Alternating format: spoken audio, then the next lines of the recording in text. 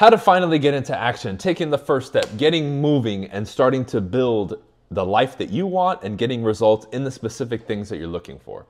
Ladies and gentlemen, what's up? This is BC. Welcome back to another video. I'm going to give you a breakdown today on some simplistic things that you can do, whether you're here for your career, your personal life, getting better in fitness, health, whatever it is. I'm going to break this thing down in such a simple way that by the end of this video, you will know exactly what to do. Number one, embrace simplicity. The more difficult you make this thing, and the more complex you make it, the less likely you are to execute. Here's mistake number one that people make. You follow too many people and you try to mash together what 20,000 different people say. Now, when it comes to taking action, that's not what you do. When it comes to refining ideas, your beliefs, your philosophies, and your identity, yes, you do that. However, when it comes down to taking action in a practical way, mishmashing 20,000 different ideas and things is not the way to do it. We need to have one concise blueprint and one concise way of doing things. That's the first one, okay? So in the spirit of that, we need simplicity. So, right, when I was an entrepreneur just starting out in real estate, I kept it simple. I crafted a simple schedule for me that I blocked off into 4 sections. My morning, when I woke up until I started work and what I did in that morning routine. My work day, which was split up into 3 quadrants, 8 to 12, 12 to 3, 3 to 6, right? That was pretty much my work day roughly. And then the evening routine. That's it. So 3 main parts of my schedule with my actual work day being split into 3, the power of 3, right? That's how simple I kept it. Once you have that mapped out, it's very easy for you to take the thinking out of it and just get to work. Now, the piece behind that, which we'll cover in a second, is your commitment to the process. Because before you start any of this, you need a 100% commitment to what you're going to do. Not 90, not 50, not 10. Are you fully committed to this process? When I got into real estate and became an entrepreneur, I said, I am 100% in, I'm burning the boats, I'm cutting everything else off, and I'm 100% dedicated to this thing. And I will do every single thing on this schedule and what I map out, because what's on the other end of it, I want so bad. And many of you are so disconnected with who you are and where you want to go, you don't know what you want. And that's a problem. Because before you even decide to start this process, you need to know exactly where you are, where you want to go, and who you want to be. Specifically, how much money, what's your life going to be like? This is where your visualization, your imagination, and all the things come into play when it comes to mapping out the future, because that's the guiding light. When times get tough, when challenges happen, when you get your ass kicked, that's what you're going to focus on to keep you going. Because I had many dark times my first couple of years in entrepreneurship, and I still do now, because we all go through challenges. But I was clear about who I was, who I wanted to be, and where I wanted to go. And for many of you, you watch too many other people instead of living your life and mapping out what you want in life. And that is a problem. That's a big problem, okay? So let's continue. We have this simple process. We're committed. You know what you want. Now, when it comes to the execution of this thing, right? Every single quadrant that I had, like 8 to 12, I had one task when I was an entrepreneur. Prospect, lead generate, knock on doors and make phone calls. That's it for 4 hours. That's it. 12 to 4 was all the middle stuff. The follow-up, eating lunch, right? Taking a break. I set a few things in there hour by hour. And then the end was either I'm going to meet clients or I'm going to do more lead generation and prospecting, right? That's it. That's how simple my schedule was. It wasn't these 20,000 different things, right? But see, here's the key. That's action. Not watching videos, not listening to podcasts. That's in your downtime. You're either going to do that. What I'd recommend you do that is mostly on the weekends and then in your evening routine. Because when you wake up, your morning routine, maybe some reading, right? Exercise, do what you got to do. But all the learning, which for many of you, it's just mental masturbation and entertainment. Let's be real. You're not really learning because you're not applying yourself. But the majority of your day needs to be action, because this is the key when it comes to building something and creating something. 90% of the time, 80-90% of the time, you need to be taking action. That work day that I put out there, there's no YouTube and podcasts, right? In the morning, I would read 30-45 minutes, and sometimes at night before I went to sleep. I wouldn't watch videos on YouTube, right, and podcasts. Back in the day when I started 11 years ago, that didn't really exist. But even now, focus on the right things. Now, I'm going to recommend that regardless of what you do, you have coaching and training, real coaching and training that you pay good money for. Because then during your education hours, you tune into that. Because that is superior to anything else that you're going to get. Why? Coaching and training is specialized training to get a measured result. You come to me, hey, Bryan, I want to become this proficient at sales. I want to make this much money in real estate. Great, then I can coach you and help you. Whether it's your social skills, whatever it is, if I did, or the next coach, whoever it is. You specifically go to them, you pay a certain amount of money, you dedicate a certain amount of time for a specific measured result. That's what coaching is for. Okay? That's what you're going to do.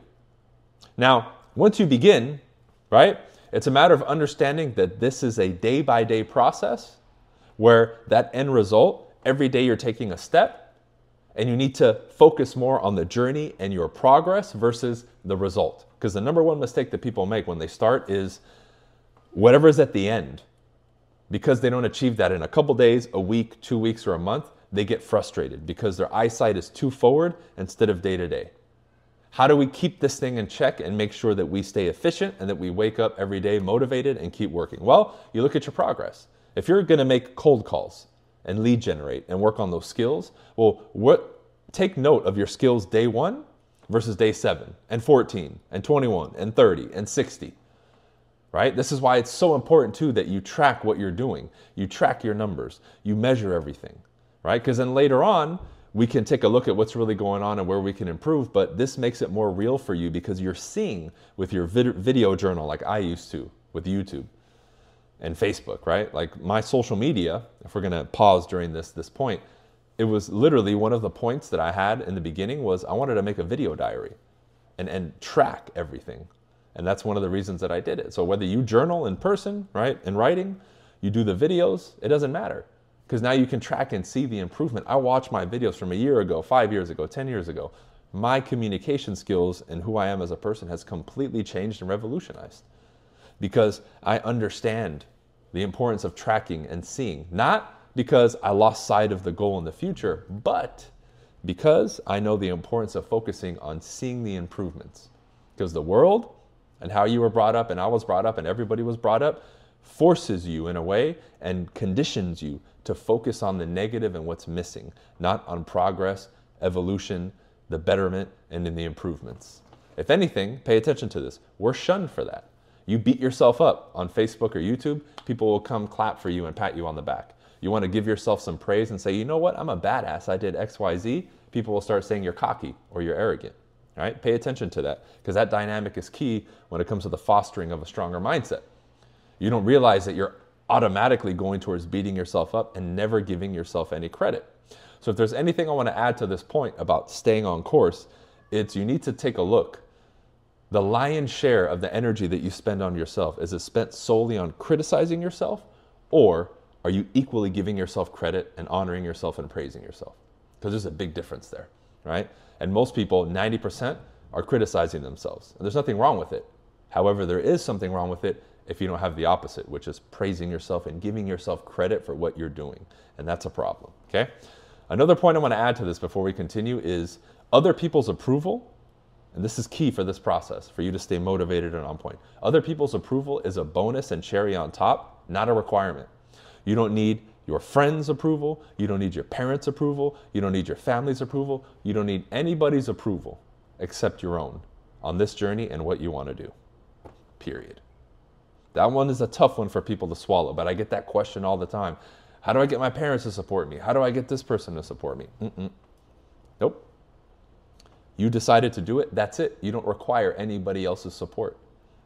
This is a big one because this one weighs on people emotionally because they think they're supposed to fight and claw to try to get certain people to support them, when in reality you don't. You don't. Okay? So now we're plugging along. We got the schedule, we're committed, we know where we want to go, right? Those first 3 pieces. And now we're doing this thing every day and we're focused on the journey and the progress, not just the result, right? The result is where you're focused on where you're going. But day to day, you're looking at your progress and what you're doing and your improvements and taking note of that to keep this course that you're on steady. Because what happens right there? What becomes an obstacle for most people in this situation? It's their own mind and themselves. We become our biggest and only obstacles, really.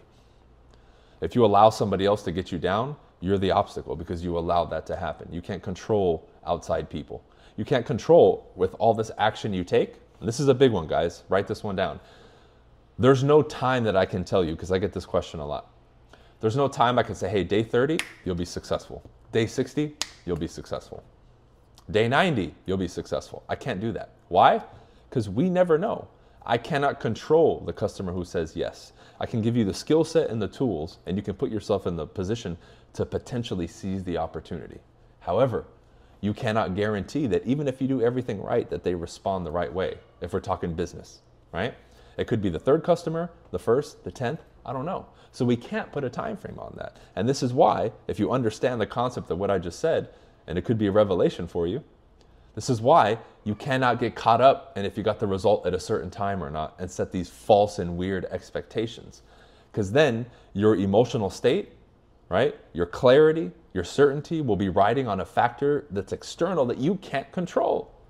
Listen to that again. You cannot do that. That is what's causing people to quit. It's never failure, it's quitting. If you're still in the game today, day 1, day 100, day 1,000, and you haven't quit, you're still in the game. You lose when you wave the white flag and when you quit and when you give up. And this is why I never give people time frames. I say, you do the work until it's done. You'll get the result when you're supposed to. That's it.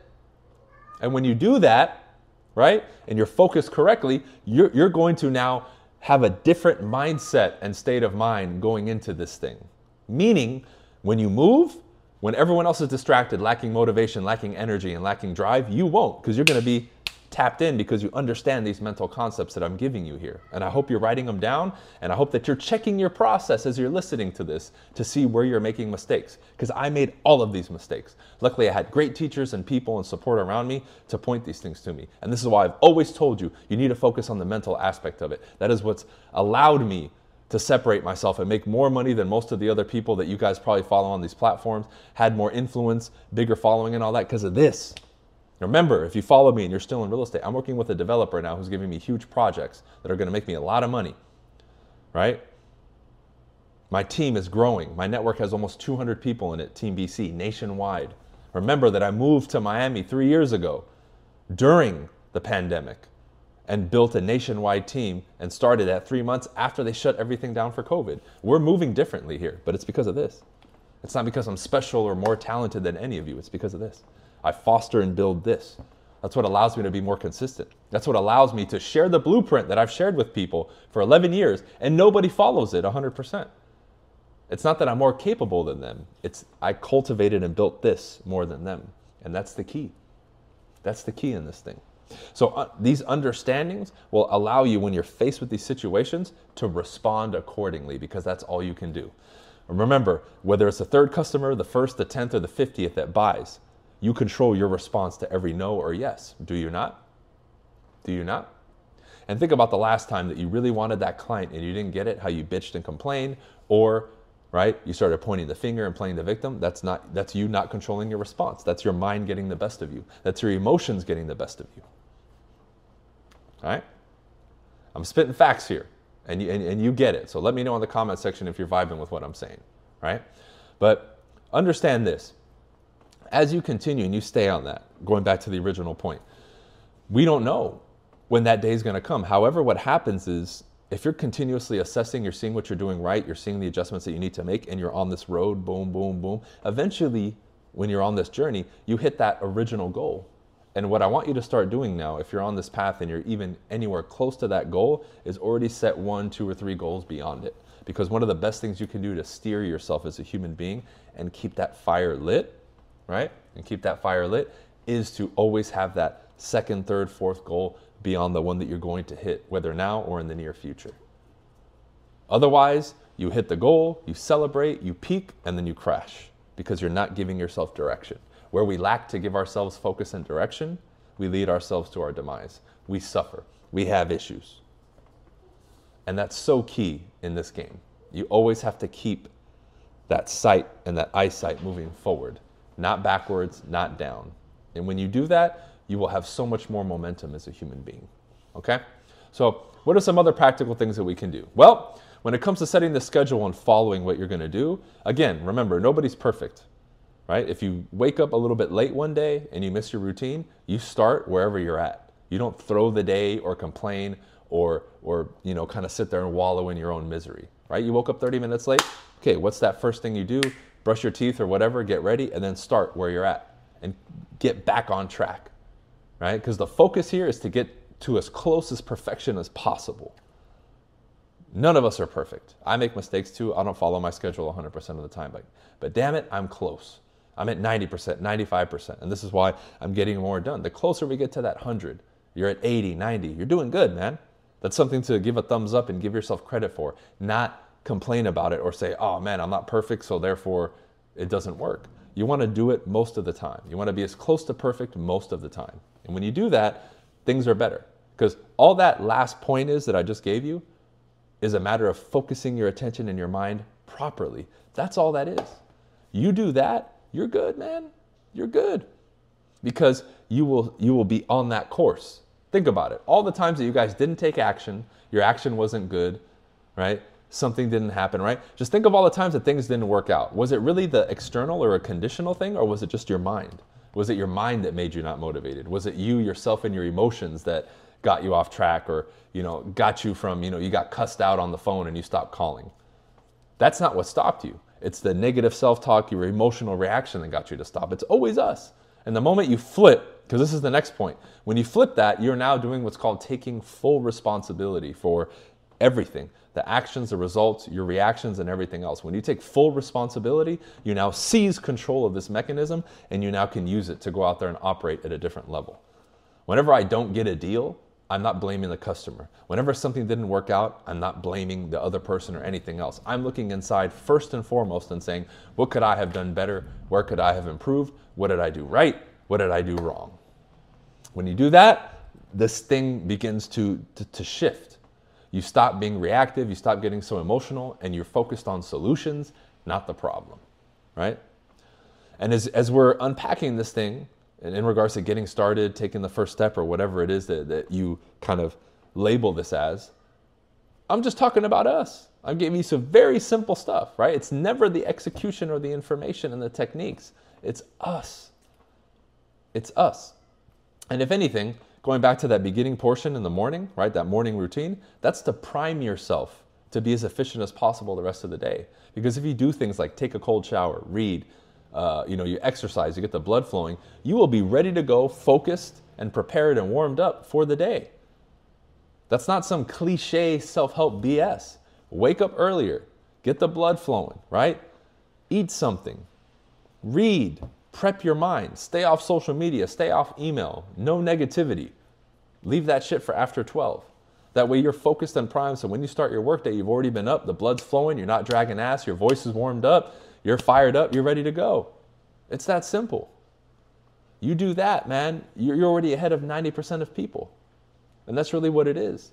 But understand that when you want to start everything that I just said in this video, it's going to clash with you because all these things are new and it may seem extreme to you and it's a question mark. Embrace it. You have to put your trust, this is the key, you have to put your trust in the process to make this emotionally digestible for you.